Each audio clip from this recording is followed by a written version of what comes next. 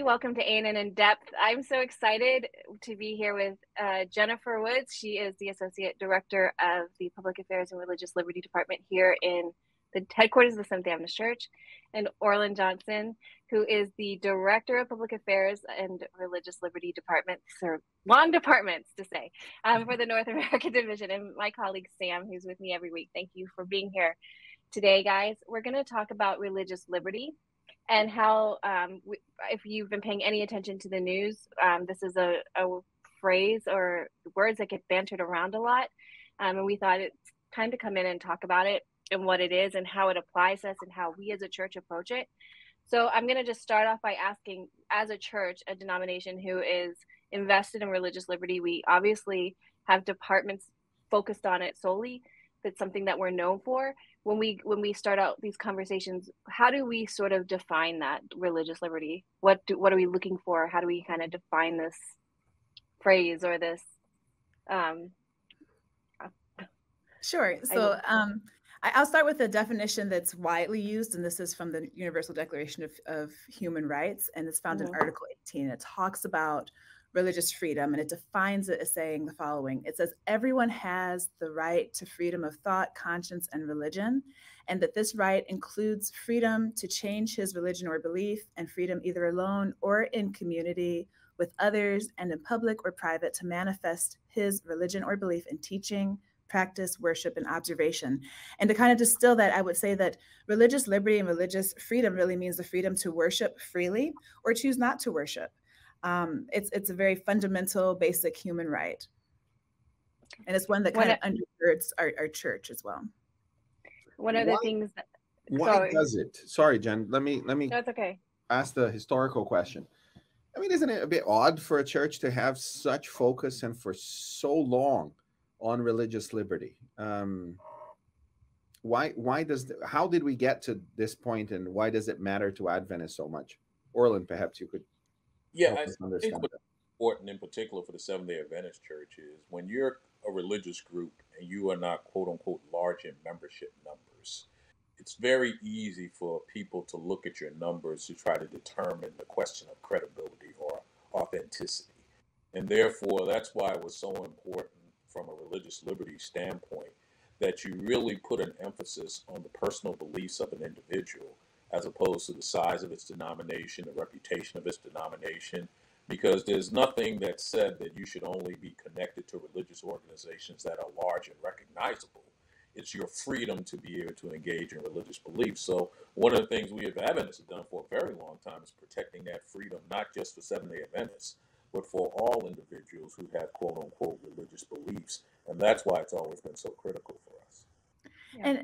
And to kind of follow up on that a little bit, as a church, as Seventh-day Adventists and believers of the Great Controversy, we do believe there will be a time when the free exercise of religion will be curtailed. And so we also look at it from that prophetic standpoint. So we're very interested in protecting not just our religious freedom and ability to worship freely, but all people's ability to worship, because we realize that, once one individual or one group's is infringed upon, that can easily lead to our rights being taken away as well. That's something that's always been really beautiful to me. And I find that our members are very thoughtful and accepting of that, because, one of the things that we do as a department in communication is we give tours. And we, when we take them past the Public Affairs and Religious Liberty Department, the PARL department, we're going to call it PARL from here on out, because I'm not going to go through this whole thing. So when we go past that and we say that, this is the department that protects religious liberty for people around the world, and not just for our rights, but for others, I think that I don't think people think about that much, but I think you can, but when you say it to them, they're very proud of that we do protect the religious rights of others.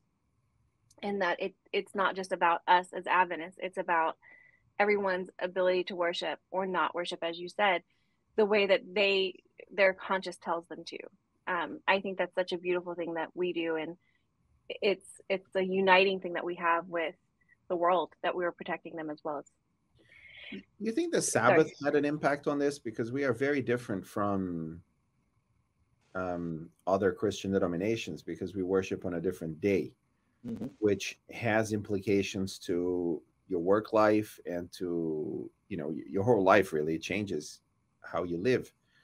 Do you think that has had an impact since the beginning on trying to defend other people's religious liberty, because we felt firsthand what it looks like when we don't have that given to us?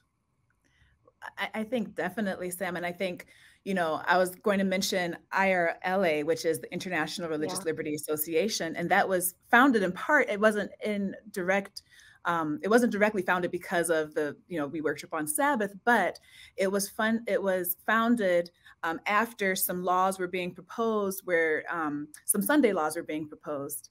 And also some legislation that would say that the United States would be a Christian nation. And in response to that, we founded I think the North American or National Religious Liberty Association, which then changed its name, it became international and became the International Religious Liberty Association. And this is a group that has ties with the Seventh-day Adventist Church. It is an independent and non-sectarian organization, which is actually really beautiful because we have members and who are not Adventist, members who are not Christian. We have members who are non-believers whatsoever. But this group is there to defend and promote and again protect religious freedom for all people everywhere. And this was in part a response because we saw that, you know, we need to protect not just our rights as Seventh-day Adventists to worship on the Sabbath, but all people's rights to worship or not to worship freely. That's really great. I think people probably don't know that. So that's really great information for people to have.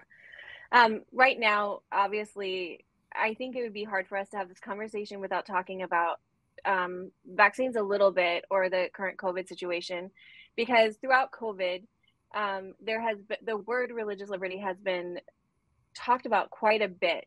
And it's not just that about vaccine mandates, or, you know, I remember, Orlan, you and Bettina were on towards the beginning of COVID when we were talking about churches being shut down, if you remember. And we were talking about how people were saying, oh, this is a religious liberty violation of churches being shut down. And well, no, because you can still worship. And so throughout this past 2.5 years, we've talked about just religious liberty has been on everyone's mind. And so I guess one of my first questions in regards to this is, you know, we have said that vaccines for the Adventist Church is not really a religious liberty issue, it's a public policy issue. And how are we coming to those decisions in those terms? Because vaccines can be a freedom of conscience issue or a religious liberty issue. So how are we coming to these terms or decisions? Well, I think the key aspect of this is that this religious conscience, a personal religious conviction, actually is something that's personal. And therefore, it does not put any of us in the authoritative position to be able to tell someone that that's not what you really believe, or you're saying this because you believe something different. That being said, as somebody in the area of public affairs and religious liberty, if you come to me and tell me that's your belief, now I'm going to do everything I can to support you from that standpoint, regardless of what my personal beliefs may be.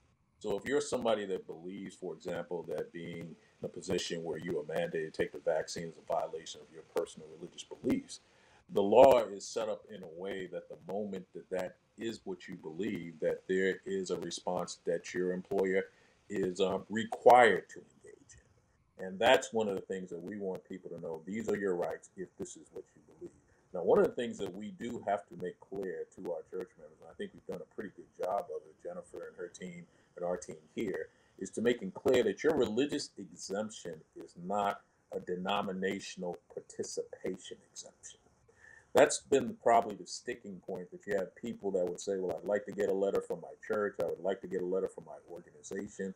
Well, the problem is every personal belief that you have may not be part of the fundamental beliefs of your organization.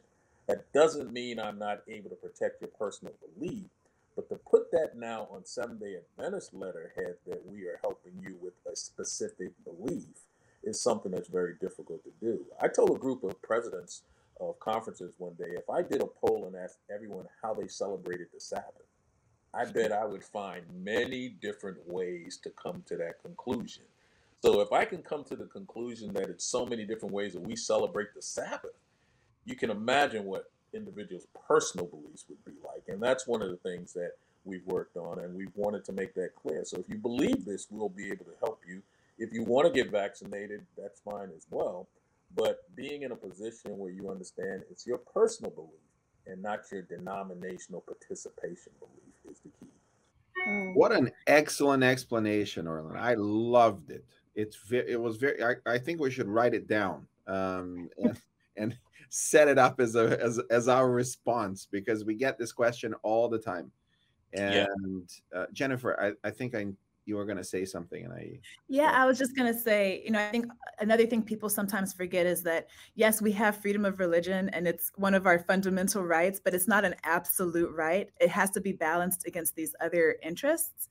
And so while, Orland's correct, like we have, if you have requesting a religious exemption, then yeah, employers need to look at that, but they have to make a reasonable accommodation. They don't have to make full accommodation for everyone's, personal belief, because that's just an untenable thing to do. There are other rights at stake and other interests at stake that have to be balanced against this very fundamental basic right. But Jennifer, I think one thing I do want to mention, you kind of alluded to it. We spent a lot of time making sure, for example, that governments and local governments in particular were not making certain rules and regulations. Like, for example, a grocery store can be at 50% and a church can only be at 25%. We spent a lot of time ensuring that there would be a fairness that would be attached across the board, and you would not be in a position where you would see that. As a matter of fact, in the state of Maryland, we went so far as to get the governor to actually say that those who engage in religious leadership actually should be considered essential services during a pandemic, because you have all of these individuals that are going through these very stressful times, and to basically put a limit on pastors and religious leaders during this time didn't make sense. So if you can have liquor stores open as a quote unquote essential service, it just seemed like being able to see your pastor should have fallen into that category as well. Excellent. I want to lean in a little bit more into the denominational aspect of this. It seems to me, as I've been observing this for years, that there are certain things that happen that we kind of look at each other and go, this is an issue for me. Is this an issue for you? And what about you? And what about you? And what about the world church? Because it's a very big church. I mean, we are small compared to some of the larger denominations, but we have to, there is also the aspect of the Adventist church that, even though it's somewhat fragmented, it's pretty large. There are 4 Adventist churches for every McDonald's in the world, for example. 2 million students. That already sets up a really large congregation, let's say. So to the extent that, okay, so this is a religious liberty issue. It may be a religious liberty issue for me. It seems to me, and correct me if I'm wrong, that when that becomes a religious liberty issue at some level of abstraction to most Adventists, then it becomes, and it is a reflection of our doctrine, say, of how we understand the Bible, our fundamental beliefs, and how we understand reality, like the Sabbath that you mentioned. Not how we keep the Sabbath, but the ability of not working on Sabbath and sustaining my family, etc., or worshiping on the Sabbath, etc. Then it is possible to have the denominational help on the letterhead. Or is that not something that we do? Because as a local church pastor, I used to do that. I used to write letters with a letterhead asking the employers to make accommodations for the Sabbath based on our doctrine. Is that what we do? Tell me more about that. Well, yeah, we still do that. And the reason that we do that on our letterhead is that the seventh day being the Sabbath is a fundamental part of our Seventh-day Adventist beliefs. The reason we wouldn't do it, for example, regarding vaccine mandates is that that's that category. So anything from a doctrinal standpoint that completely is foundational to what we believe, putting that on our church letterhead from a pastor's perspective and anything else would be perfectly fine. But the flip side of that is that you as a pastor, and let's say we have 5,000 other pastors, we send you out a sample letter that you can work with. The likelihood that everybody's writing the exact same letter makes a difference. And although I don't practice law anymore, and Jennifer has practiced it for a long time, one word here, one comma there, and now we've sent out a completely different message. Mm-hmm. So, it's even trickier when you're dealing with something that's not even part of our doctrine, that we try not to have a lot of flexibility with. But even that, if I had my druthers, I would even slow that down, just simply because a little bit of changing here and there. But from a doctrinal standpoint, I think it's worth the risk. Yeah. Excellent. Yeah, I guess, there's such a difference between lawyers and communicators, because we don't. And here's the difference. I would like to talk a little bit about us we've been talking about religious liberty, and in the different ways that we use it. And I want to talk about the importance of it and the weight of our words. And I don't want to say that there is anybody, I wouldn't want to make the accusation that we are becoming too flippant with using religious liberty. But it sometimes feels like, as a, I don't want to say Seventh-day Adventist, but as a Christian, the current trend in Christianity, maybe evangelical Christianity, is to kind of use this phrase whenever it feels like you're not getting maybe what you want, or things are going in another way. And I was wondering, how important is it to be careful in how we use this? I mean, you were just talking about this, Orlan, to some extent. Like, we're talking about the Sabbath. We're going to stand behind it. We're going to put it on our letterhead. We're going to send that letter out that says the denomination stands behind this. Whereas something where vaccine mandates, that's something that we all have our individual beliefs on. It's something that, like you guys have said, will help if we can, in any way we can, but we're not going to put that on the letterhead or whatever. How important is it for us to be very careful in how we use it? Because as we go on, and we've touched on this a little bit, Jennifer, you mentioned prophetically, we know that this is something we're really going to have to stand behind and defend later. And if we use this in a flippant manner, or we use this in a casual manner, is the word I've been looking for the past 2 hours, in a casual manner, does it become less weighted? And people roll their eyes and they say, the Christians are out claiming religious liberty again. And what are some of the dangers that we might face if that's the case? Because I don't want to accuse anyone, but it's just, I feel like words matter. I'm a communicator. I believe words matter, and the way we use them matters. And I would like to hear, how can we be more cognizant on how we use that? And I agree with you, Jennifer. And I think, I live in the United States, and we believe prophetically, that at some point, Christians, specifically Adventists or the remnant, there's going to be persecution. There's going to be a curtailment of freedom to exercise one's religion.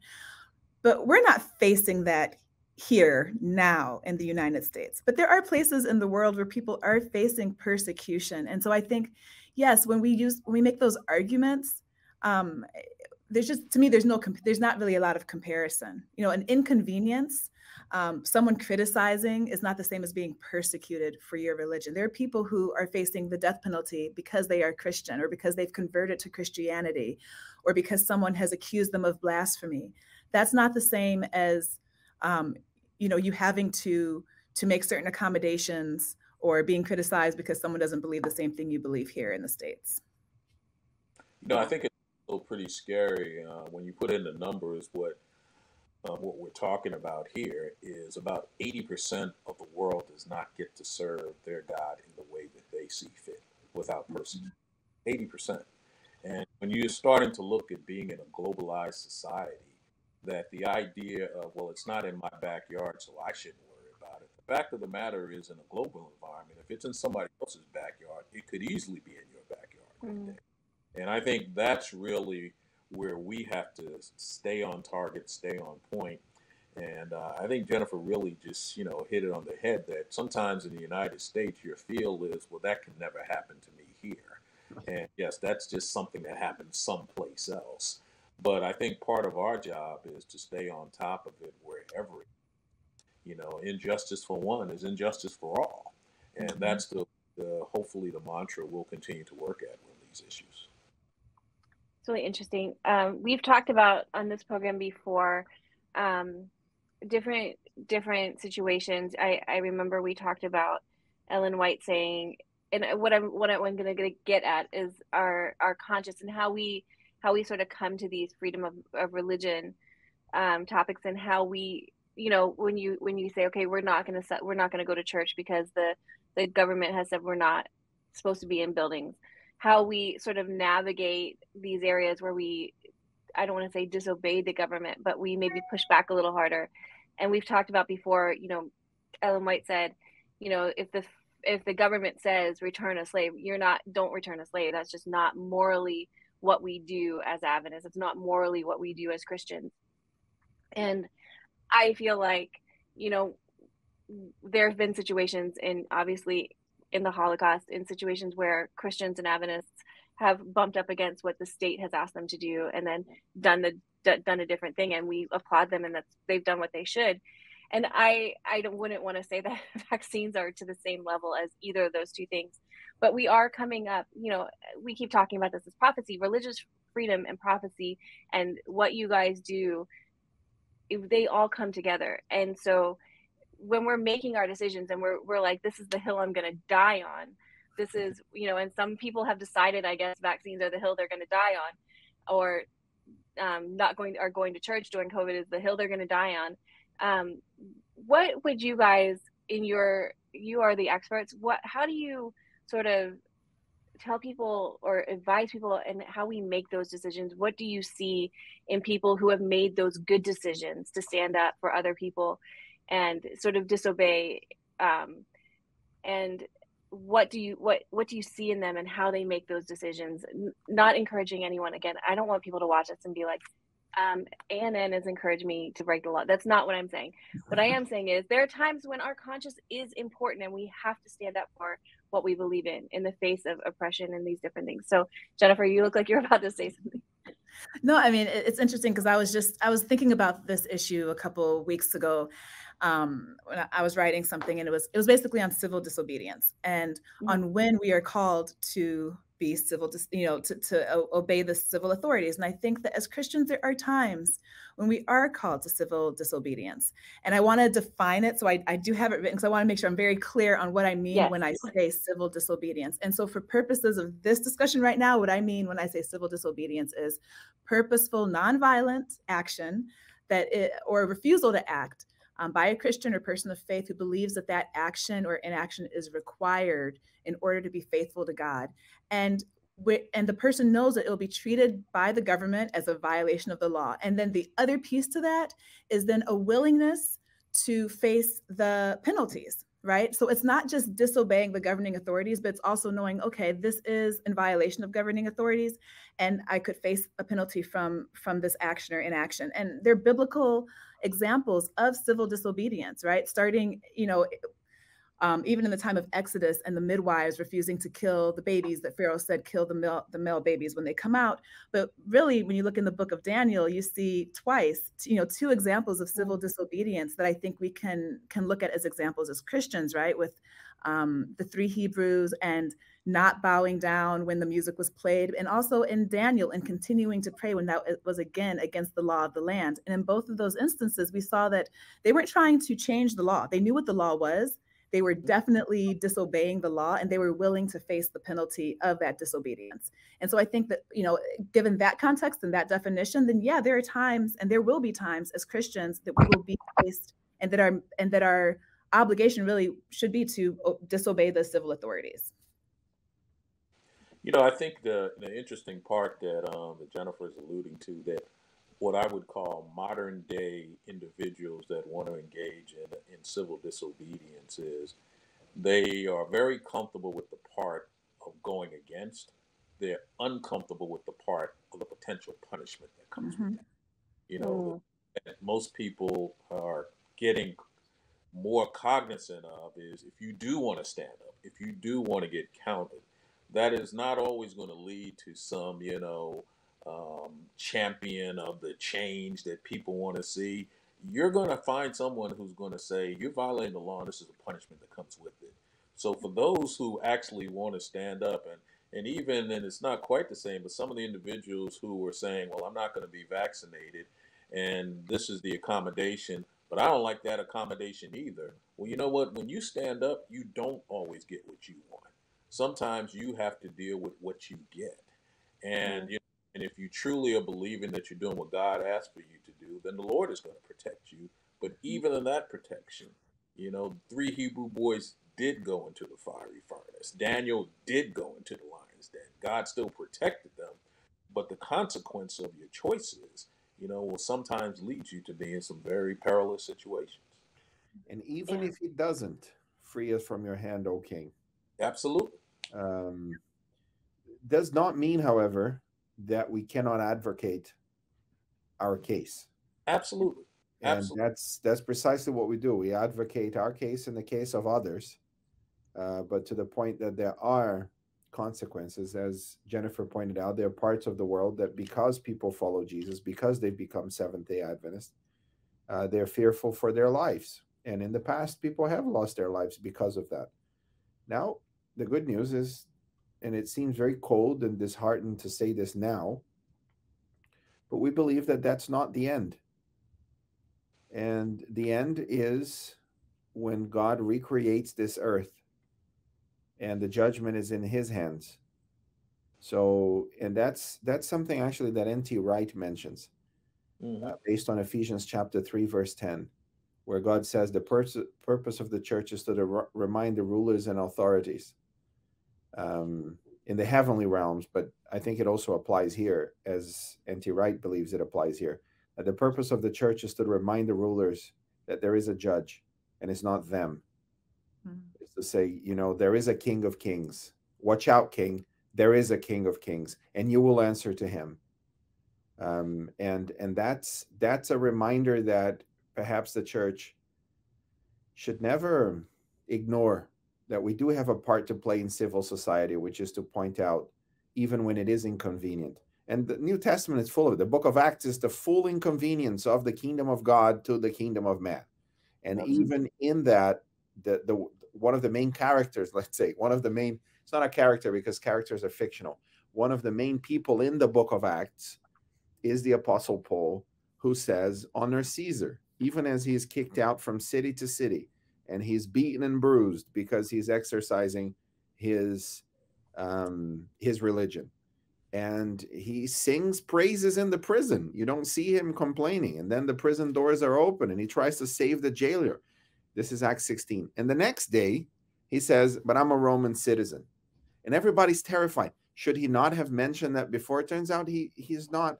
I don't know what Paul was thinking. I mean, he's an odd guy, let's say, because he waits until the next day and he is willing to suffer so others can be saved. And that's very much like Jesus. And Jennifer Steinmetz, that is, why don't you bring up that story from the airplane? I think that's such a weird story. We should at least make reference to it. What happened on that airplane on Easter Sunday? Oh gosh. Yeah, I mean, if you are paying attention to the news right now, I think this is a big story. I at first saw it, I think, on Twitter, and now I read it on NPR. So NPR being the National Public Radio, which is now not just Nationally Public Radio, is it? But it's a story of a group of Christians who were on a plane over the weekend, and they were decided to pull out their guitar and sing to the plane gospel songs. And when one of our representatives, who is actually Muslim, said something about her family doing prayer, on the plane, how would then somebody else, well, if she doesn't like the religious freedom that we have here, then she should go back to her country, saying that this was a religious liberty situation. And I don't know, the four of us travel quite a bit when there's not COVID. I don't know how any of us would feel about someone pulling out their guitar and singing on our planes. But when we talk about this, is this a religious liberty infraction? That, because I think that people hear, I can worship anytime I want and anywhere I want, and that's what religious freedom is.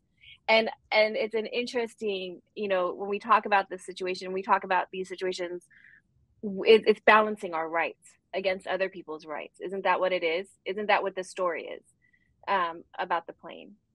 Well, I don't know. think, yeah, go ahead. And I think Jennifer actually kind of alluded to it earlier. Yeah. Your religious freedom is not an absolute right.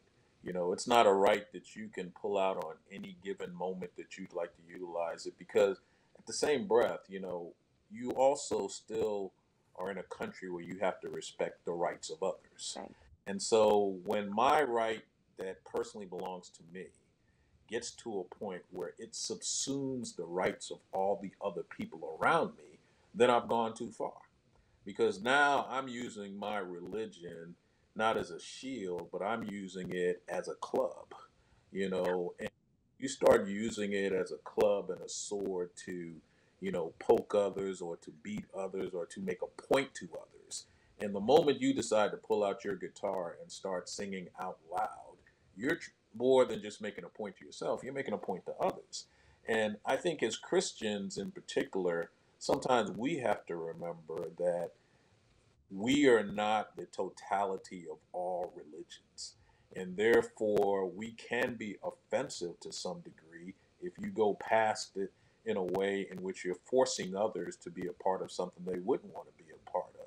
If somebody on the plane started having a seance and claiming that they were in the midst of their devil worshiping, I would be uncomfortable with that as well. And I'd want somebody to put an end to it. Now, you do what you want to do, but once it starts impacting me, then that's another whole situation. So that's my perspective. Yeah. One of the things that I've been wanting to study now for 3 years, and I haven't had a chance, is the development of human rights. Because up until the early 20th century, it seems that rights were established in the negative. So I have the right not to have property taken from me. You see, it's established in the negative. I don't have the right to have, another way to say it is, I have the right to have property, which could be interpreted as people need to give me property, whatever that means. So then in the latter part of the last century, we had a lot of rights being established in the positive, which some countries started doing. I'll give you an example. It is a human right to have access to public health. But is it? So then you become, okay, in that particular country, maybe they have a system that every human has access to public health. But if it becomes like Britain, where I lived most of my life, so let's say that's a British right. Okay, but is it a human right? Because that requires someone else doing something for you. You see the difference? It's in the positive and in the negative. In the positive, if I have that right, I demand, but immediately, if that's my human right, I demand that other people set up that for me and help me. And I have no responsibility in that process. So I wanted to study this because the European Court of Human Rights has a lot of different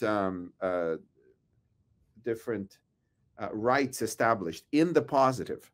And there are many issues that have come out of this. For example, this was highly influential in Brexit. There was a Romani family, or I think it was this is commonly referred to as gypsies. And they were traveling through Europe and they settled on a protected piece of land in Britain. And the British are very particular about land. If you fly over Britain, it's just green fields. And every inch of your own property, you can only build if you're given permission to build, and et cetera. And suddenly, this protected land in a village somewhere is taken over by gypsies. And the British court established that they should be removed from there. But the European Court of Human Rights established that they have the rights to live there because of that is their way of life. And it spoke to one of the rights. I don't remember now. I'm bringing this up from years ago, reading about it. It's one of the human rights, according to the European Court of Human Rights, establishes that they have the right to remain in that land. And it is now, as long as they want to stay, their land. And the British went ballistic. It goes against Britishness to have this there. And so there was a tension between now European human rights courts are telling us what to do over here. And that was part of the Brexit conversation and the Brexit debate. What is it that is a human right as opposed to a local law and regional law? So this subject has fascinated me for years. So now you mention an absolute right. What are absolute rights and how do they you know, do all rights compete and there is no such thing as an absolute right, or is there? I don't know. I don't know if you have anything to hand about that, but that would be an interesting way to see religious liberty within that context. Well, I mean, Jennifer, you can go ahead. You had mentioned No, that. I was gonna let you go if you. No, I mean, because I was gonna say no. I was gonna say no right is absolute. I think they all have limits to them, and the moment that those rights begin to infringe on someone else's rights, even if it is a fundamental right, then you've kind of reached that limit. So that's my answer to that question, without having done an extensive study into the basis of fundamental human rights. Agree. I think though it's kind of interesting when you take a look at how laws are created in the United States. Much of it has been kind of juxtaposed against how laws were kind of set up among the British. So many of our laws are not necessarily shaped by simply a negative point of view. They usually cover both aspects of it. Like even when you think about the Constitution, it talks about we the people. I mean, that statement in and of itself is contrary to almost any other constitution that you might deal with, because normally it becomes the protection of the government, the protection of the crown, and that is usually the fundamental aspect of it. So the moment you start off in creating an environment where the focus is on the people and it's not on the status and it's not on leadership, everything is going to run amok because the people come in so many different thoughts and processes. So the idea that we say you should be allowed to have free speech, you should be allowed to have freedom of religion, you should be allowed to have freedom of the press. But as Jennifer is saying, that no matter what that freedom is, there is a limitation on it. And I think that's the tough part of freedom. That's also the tough part of capitalism. In a capitalist society, the long and the short of it is there are winners and there are losers. And the best way to demonstrate that you are a winner is to point out who the losers are. And creating a losing class is an easy way to determine who the winners are. And most people are not comfortable with that concept. But in capitalism, I don't know if you can look at it any other way. And that's not a very Christian point of view. So on one hand, you call, this a Christian nation, but can you be a Christian nation and be a capitalist nation all at the same time when it's about winners and losers and who has and who doesn't have? And the idea that most people think that it's one of those situations that if I give you some of what I have, that means I am really losing out to some degree. That there's only one amount of the pie. And if I give you more of it, that must mean I have less of it. Now, that's not really the truth, but that is the concept, and it's easy math to see. And it's easy math to sell. And that's why some of the dynamics we're dealing with will continue to deal with. And then that's how we feel about rights, because if I give up my right of religion, then you have something that I don't have. And we see this, like we talked about freedom of speech. You have freedom of speech. You can say whatever you want, but you cannot, we have hate speech. You cannot be discriminatory and also you have to suffer consequences. Like sometimes I feel like people say, you're taking away my right. And what you're really doing is saying you have consequences for behavior, right? Yeah. Like you have the right to say whatever you want. That doesn't mean you don't have consequences now that we're looking at what you're saying. So if you are hateful in your speech and society says, hey, that's not the way we talk to each other anymore, you have the right to say it. But society has the right to say, like, yeah, but you have consequences. You have the right of religion to worship however you have or however you want. But when you start infringing on other people's rights to worship or other people's rights to live safely, then we say, hey, you know what? We're not going to do that anymore. And you have the right to write whatever you want. You're a journalist. You said freedom of press. Yeah, we have freedom of press, but we can't print lies. You can be sued for that. So there are consequences to behavior that is not appropriate, that we as a group have said, this is over the line. A lot of times it is the minority that needs to focus on religious liberty and various rights. As Orlan, you pointed out, it's because we were very small at the beginning that we paid attention to this. You don't worry about the rights of the majority because generally the majority is the one setting those laws anyway. Right. So there is a philosophy that determines that puts it this way. that the only true reality is love. In the absence of love, we need ethics. In the absence of love, we need laws. So, for example, maternity laws. If the employer was the father of the employee and she was pregnant and the father loved her as a father should, there is no need to pick up the policy book, because the employer will give as much time as she needs, and the employee would not take more than is necessary, whatever that means, because there is love. Now, when there is no love, then we need ethics. How would you act if you did love? It seems that all of the best laws and policies are built on those principles. But what does that even mean exactly? So when Jesus lived, especially his ministry, those 3.5 years we know a lot of stories about, it's hard to imagine a ruler like the Romans today, because the Romans had all sorts of different rights that none of the other people had. Equality before the law was not a reality in the first century Palestine. Romans had one treatment and Jews had another set of treatments.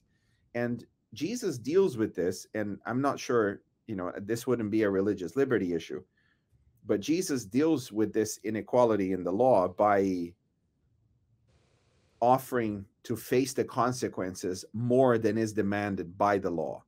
Sure. And I find this to be absolute genius, especially in that civil disobedience that you mentioned, Jennifer. You've got, okay, a Roman soldiers can force you to carry their burden for 1 mile. At the end of that mile, turn to them and say, would you like me to walk a second one for you? You completely remove the power of the state when you voluntarily face the consequences. So that's one way of, if somebody hits you, a soldier could hit somebody without any problems. And you turn and you offer, do you need me to hit on the other side as well? So there is one element of this that is, you will assume unfairness and would live the consequences of your choice. Now, this is not desirable all the time, but there are some times, there are some situations where this is a way to change those scenarios from the bottom up. So what does that mean? The Roman Empire allowed you to have your freedom of religion in any province they conquered, because they wanted to keep the Pax Romana, the Roman peace. In fact, Caesar, his main point was, I am going to bring peace to the world. So I'm going to conquer this territory. I'm going to put leadership in that territory. I'm going to keep the factions away, and there will be peace in that territory. So they can worship whoever they like, however they like. It will be fine. And they wanted to provide as much religious freedom as possible to keep the peace. The only religion that the Roman Empire persecuted was Christianity. And this is remarkable. And again, this is one of my list of things to research, but I need too many hours for this one. Because what is it that was so different about Christianity that led the Roman Empire to persecute it and to try to destroy it? They didn't do that to the Jews. They didn't do that to the pagans. They didn't do that to the Eastern religions. They didn't do that to the Druids in England. They didn't do that to anybody. Why Christianity? What was it that was so shocking? And I think that's what Jesus was doing.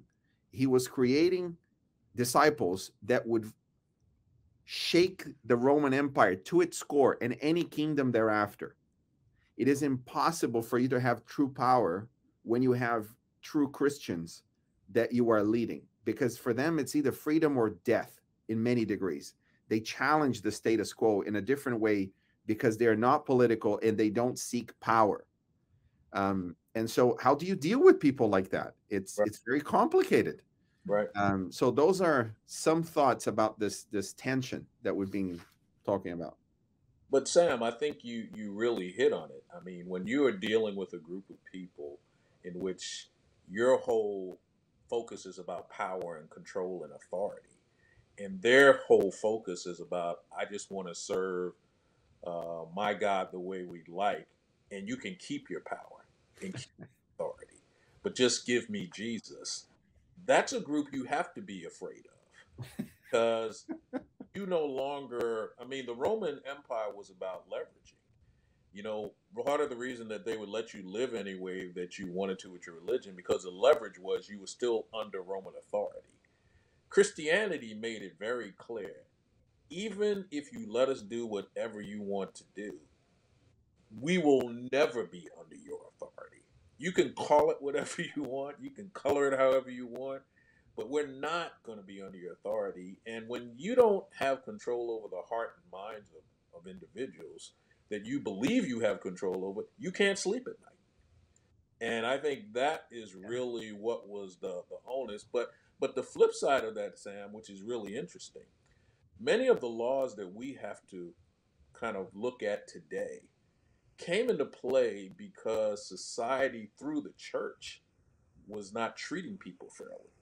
The government never wanted to be involved in marriage and divorce and a number of those type of things. But what happened when the church was in charge of it, women always lost. Hmm. Certain groups that were always in a position where they were going to lose because of who they were and who they knew. That's why then government came in and stepped into those areas where the church that originally had the power, primarily through the Roman Catholic Church, started making choices and decisions that became clearly unfair. And trying to now find the balance was where you see all of these laws now that came in to give you these inalienable rights. And so it's an interesting dynamic where on Yes. one you have this quote unquote absolute authority. But on the other hand, if you can't change the hearts of man, your authority is still only a shadow. And Yeah. therefore, you have no idea when they'll rise up and decide to do something about it. Two thoughts I had. I love what you're saying. The first thought is, what fascinates me is the people that were pushing the government to create those laws were mostly Christians. It is precisely because of what they read in scripture that they were now influencing the state to take over the things where the church had oppressed instead of liberated. Mm-hmm. So it's fascinating because it's easy to blame Christianity simply because the church that accumulated power was doing things that were wrong. But to a great degree, it is precisely Christians, disciples of Jesus, who were in positions of influence in governments that were pushing for this for that very reason. Mm-hmm. The second thing that I came to my mind is,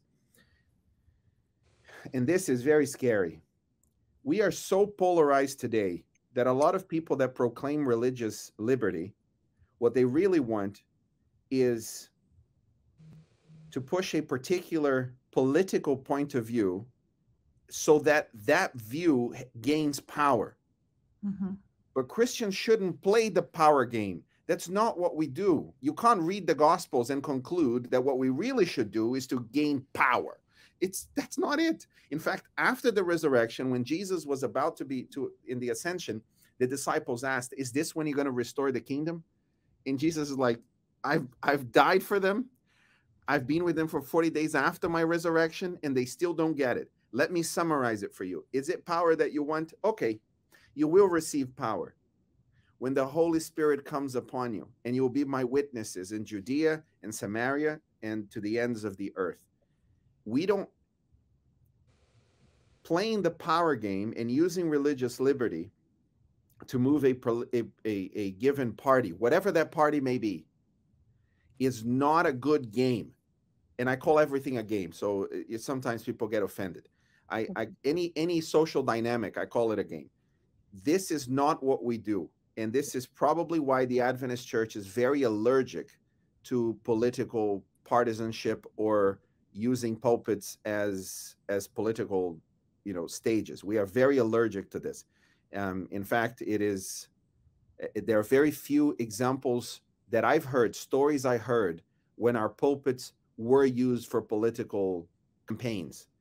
because usually it does not, that the pastor that allowed it does not last long if they continue with it. So tell us about, maybe Jennifer, you could tell us about that, how we deal with the political world, because there are many countries in the world that go through campaigns. This year, for example, Brazil, I'm Brazilian. Brazil has a election this year, and it is as contentious as the previous American election was, in for much the same reasons. But the church remains outside of that as much as it possibly can.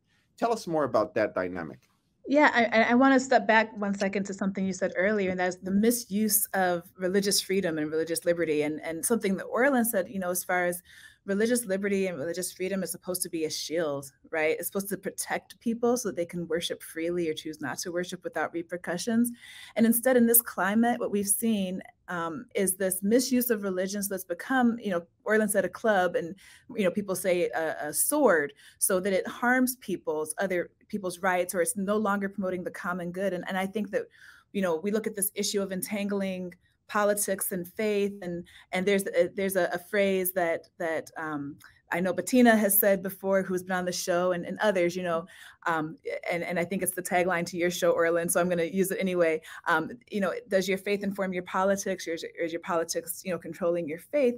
And I think that as believers, yes, we should be engaged in the goings on of the day and in politics, but we have to be careful as far as what's driving us. And not misusing religion, not instrumentalizing it for an agenda. And I'll leave it there. So I know Orlan has more to say on this. I think you're completely right on point. When your agenda becomes personal, whether it's your personal politics or your personal point of view or your personal beliefs, then what ends up happening is there is a selfishness there that exists. And the moment that selfishness exists, it really becomes unchristlike. And the idea of Christ was a lack of selfishness. Selflessness was what it's supposed to be about. And therefore, when you can get to a point where whatever my political beliefs are, that they trump my ability to love my fellow man who is different, then you've completely, distorted the whole Christian message. And I think one of the things that we have to always be cautious of is that we are called to impact the world, but not be of the world.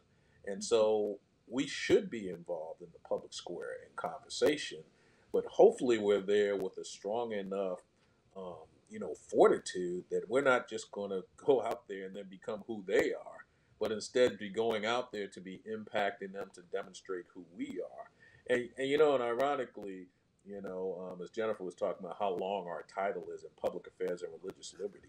From a church perspective, we talk a lot about religious liberty, but the fact of the matter is the public affairs side of what we do is really what the Apostle Paul would do, is you go out and you tell people who you are. You go out and you let them know, render to Caesar the things that are Caesar. You go out and let them know that, when you are hungry, people are being fed. When you are sick, we have hopefully right health care for you. Because if you can make clear to people who you are, then it's a whole lot easier to have conversations about what your doctrinal beliefs are. No one wants to talk about your doctrinal beliefs if they have no idea who you are or where you come from or where you've been. And part of what our job is to first demonstrate where we've been and why we are who we are. And then you might be interested in hearing about my doctrines at that point. It's like Jesus would say, I got to feed them before I can preach to them. I've got to take care of their personal needs. And I think as Christians and as Adventists in particular, that's what we're called to do. And I know sometimes this can even offend people, but I believe you've got to be a Christian first and an Adventist second. Because I'm not sure you can actually be a good Adventist and not already have been acting like a good Christian. You That's actually something my dad used to tell us all the time when we were growing up, Orlan. You're a Christian and you're an Adventist, but you are a Christian. And when we talk about Christianity and being a reflection of Christ, I think back to that news story that you shared with us, Jennifer, about the people on the plane. And it's like, what kind of impact and what kind of reflection were they leaving? To try to make that a religious liberty issue or religious freedom issue. I don't know if that's the Christ that I want to reflect to people, as one who is obnoxious and not caring about offending those around me unnecessarily, right? So I think we have a duty in the freedom of religion that we have to also remember we're using it to reflect Christ, and we're using it to try to show people who God is. And if we're leaving a sour taste in people's mouths, we really, we're doing a disservice to the God that we say that we serve. Yeah, which is very different than if you were singing inside your church and people came in and told you to stop. Right. So that's a completely different story. You mentioned the Apostle Paul. One of the most shocking trips I've done is to the city of Corinth, because it was much smaller than I expected. They have excavations on the ancient Corinth, which is the 1st century Corinth. And the Bible says that Paul had, with Aquila and Priscilla, a booth, let's say a shop that they sold tents in and other stuff. And I thought the Agora was like a huge market. It isn't. You've got like 20 spaces on one end and 20 spaces on the other end. It's, I would say, 300 feet end to end. It's not long. And at the end of it, at the Agora, was the epicenter of Corinth, you had the Bema, which was the place where the leaders were. And there is I think it's a Hebrew inscription in one of the stones, which would have been Paul, or some way of knowing which one is likely to have been Paul's shop, with Aquila and Priscilla. And it was very close to the Bema. And we're talking about here, between Paul's shop and the leaders of Corinth, 30 feet for 2 years, every day, which is what you're talking about, Orlan. The public affairs aspect of it is rubbing shoulders with, is being known in business. You don't communicate integrity in 2 weeks. Right. You need a long time to demonstrate what you're made of, especially in the 21st century, as we all move to the cities and we know each other for not very long.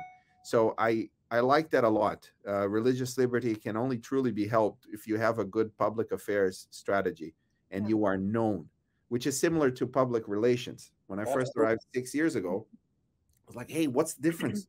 Public relations and public affairs, let's talk about that. So now I understand a lot better. And all of that is needed, especially when the crisis comes.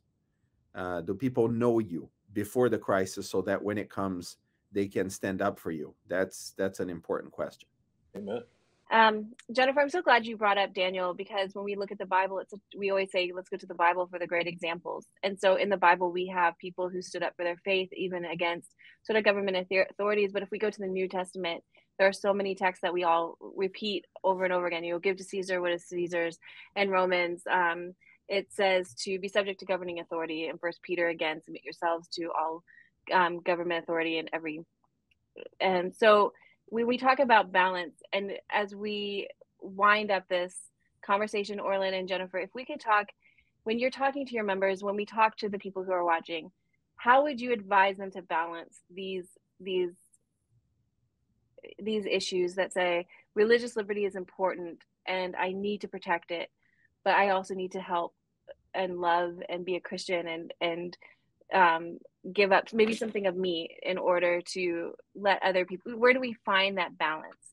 Orlan, let's start with you, and then Jennifer, we'll go to you, and then if you could pray for us. Well, I think one of the things that's important is that we all just have to realize that if you're going to have love for your fellow man, it's going to require some sacrifice on your part.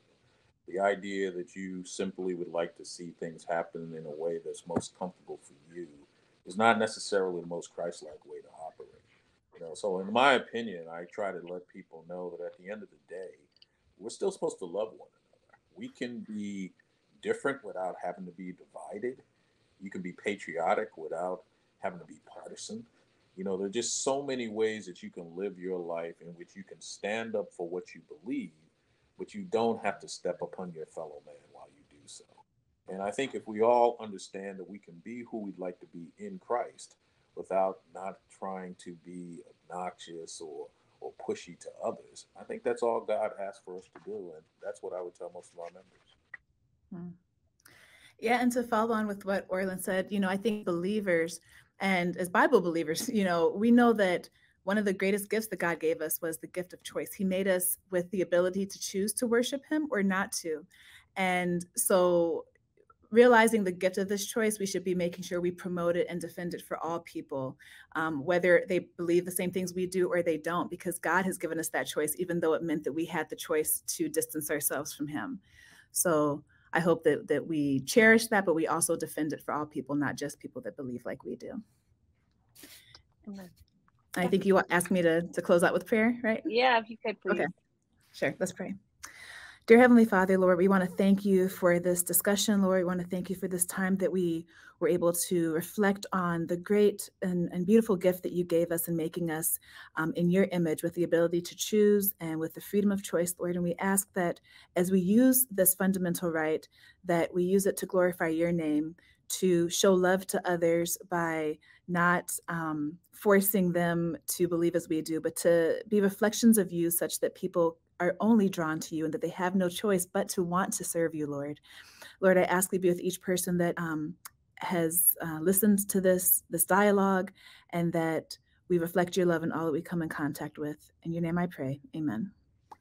Amen. Thank you, Jennifer. Thank you, Orlan. Thank you, Sam, for being here. And for those who are watching, don't forget, we are here to pray for you. We have our prayer warriors waiting to pray for you 24 hours a day, 7 days a week. Sam and I are off next week, but we'll be back after that. Have a great week. Bye.